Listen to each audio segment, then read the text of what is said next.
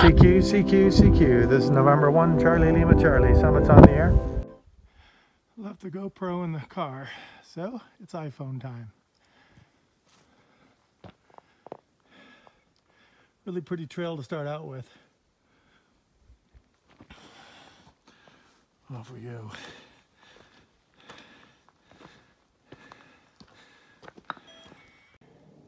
Just continuing on up the trail here. This is right by my summer home, so more or less my backyard. And well, a few years ago, the fire got started about 20 miles south of here. Worst in Arizona history because the winds were blowing at about 70 miles an hour. Impossible to fight. Even natural fire breaks that were, I don't know, valleys, half-mile wide, couldn't stop it. Winds would bring the embers up and over. It was game over. This whole mountain got burned off. But the aspen are coming back with a vengeance. I don't know, they call them nursery trees. Provide shade. I guess they give the saplings a way to grow. Not sure. But it'll never be like it was in my lifetime. But I enjoy what we have here.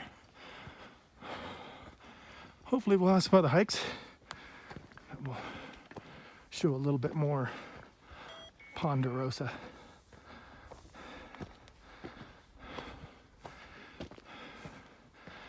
Interesting enough, just as I started out, I did get an APRS ping back. Okay, right at 10,000 feet, first day at from sea level, all the way up to 10,000. Sure, I'm breathing hard, but hell, I do that at 2,000. This is the trail, a little bit rocky, definitely uphill. We're going to be close to 11,000 today, at least on this peak. May do another one. Let's get going.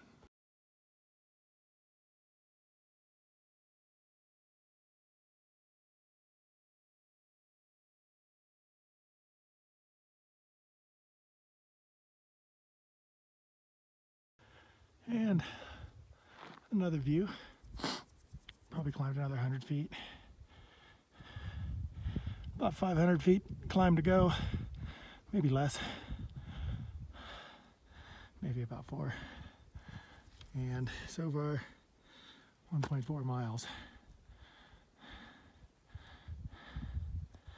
Pretty day.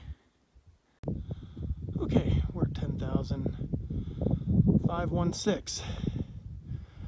See what I mean about that fire? There's nothing left up here except aspen. They're coming back. Okay, as you can see from the picture on my blog here, or on the blog, you have to go check it out. 10,869 feet. Beautiful, beautiful view from up here. Partly cloudy, which is giving me some shade at times. And as you can see, there's a container here. It looks probably a repeater for the Forest Service. Great location for it. Fully self-contained. Looks like they probably dropped it in with a helo. And, oh, what's this? Yep, there it is. Escudilla Lookout.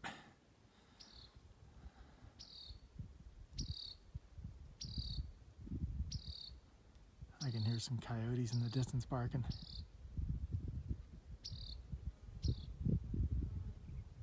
Okay, we're hooked to the top of that fence with a rope. Coming across. I don't know if we're high enough, but we're about 15 feet up there. And it goes over to the tree over there, which is probably 20 feet up. I threw it up there with a rock. Okay, I logged about 17 contacts. Not nearly as good as I thought I'd do. The band conditions were horrible. I know we're at the bottom of the sunspot cycle, but geez. Maybe it's my operator skills. I had 100 watts up on top of a mountain. I tried 2 different antennas. I tried my pack antenna and basically strung it with some ropes between two trees, get it up off the ground. And I still had a SWR of about 2.0, 2 to 1 coming back at me. So, but I got, you know, really good reports into Tennessee and Maryland and some other locations. So I just wasn't hearing that great. I switched over to the MPAS, which is more of a vertical antenna. That thing was perfectly tuned in. I kept the counterpoise off the ground, tied it to that a small rope out to that utility box, and that worked pretty good. SWR wise, I didn't make hardly any contact, so I gave up. There was a storm off to my east, so off to the east of me, and I was picking up a lot of lightning cracks off that, so made it a lot more difficult to pick people up.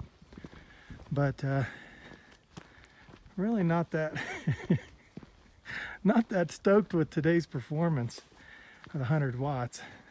Certainly can nail my contacts. I don't know what would have happened if I had only been running 5 like last time. It was a struggle last time. I got them, but I didn't expect to get hailed on this trip.